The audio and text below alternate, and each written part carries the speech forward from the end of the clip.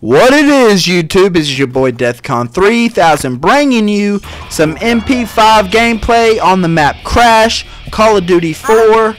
No, I haven't posted any Call of Duty 4 gameplay, but I figured this would be a change, do this series, do a little bit of Modern Warfare 2 for you, do some Black Ops, and now some Call of Duty 4.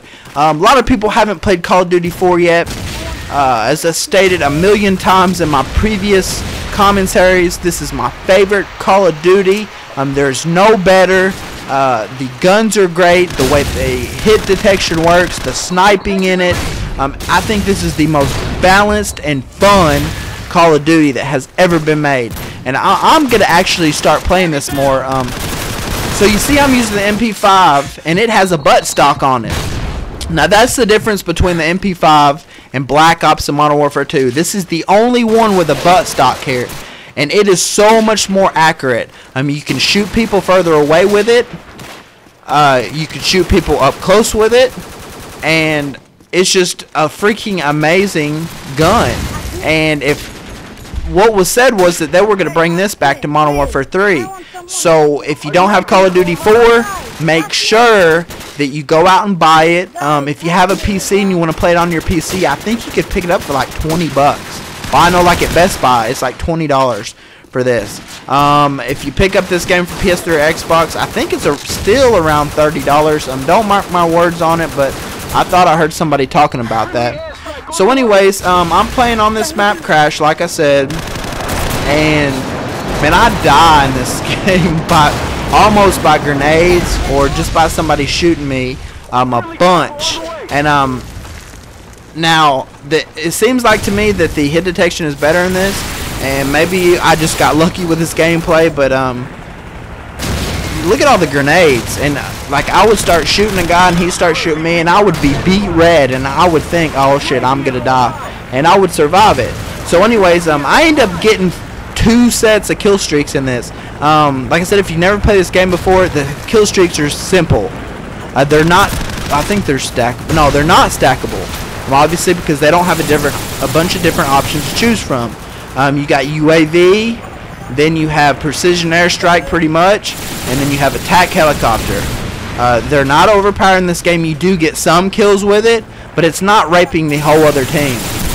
So I think it's very fair. Everybody gets the same kill streaks in Call of Duty 4, and it just makes it for a way more enjoyable game. So I think I ran out of MP5 ammo. You see I get my 5 kill streak for a precision airstrike, whatever you want to call it. I end up picking this P90 up here, and this is a beast gun in this game also. I actually like the Modern Warfare 2 P90 better than I do the Black Ops P90. I didn't say every gun was better, but most guns are better as far as sniping and the MP5. And I even think the M4 in this is way better. The G36C, oh my god, it's a beast gun. You have to use that gun a little bit to get get better with it. It's one of those type of guns. It is different, but there's something different about Modern Warfare 2 and Infinity Ward that I noticed. Actually, my first gameplay with the MP5. The difference is to me, you get the guns in Modern Warfare 2 and Call of Duty 4, they feel like they have weight. If you've been playing Black Ops for a while and you go back and play one of these games, like how your character moves and you swing around, look at this. Double kill! And this dude, I could have had a triple kill. Look, he runs off, he's scared. And look, I run right by him. End up getting killed. Wow. Fell on my part. So I'm 10 and 1. Killed 10 people, 1 death. My helicopter's raping. I see this guy back here. I'm like, oh hell no. End up getting assist. Yep. And I don't know how I ended up dying there. I don't know if somebody was shooting me from the top or what. But anyways, our team's raping this other team. It's 450 to 260. And I switched to the R700 sniper rifle. decided not to use it. Seen that guy running by, and I was like, I better not. I haven't used a sniper rifle in a while in this. And of course, one of the enemy guys camping back in his spawn point. You see my teammate seen that and tried to get him with a grenade. So I threw a grenade back there and did not end up getting him. I don't know what happened to him. He must have got killed before or after he killed me, which that's a good thing. So hell, they spawn here. I get a couple kills. It's 5-300. Like this. I mean, I can't believe this dude was just unloading with his weapon. I mean, if that were be me and I seen a guy, you know, and running away from me and lay down behind the truck, I would at least throw a stun or a grenade, or I'd at least backed off and let that guy come out from behind the truck, and then I would have killed him. So, jump down, kill this guy, marksman, mp5k. I actually unlocked the silencer for this gun.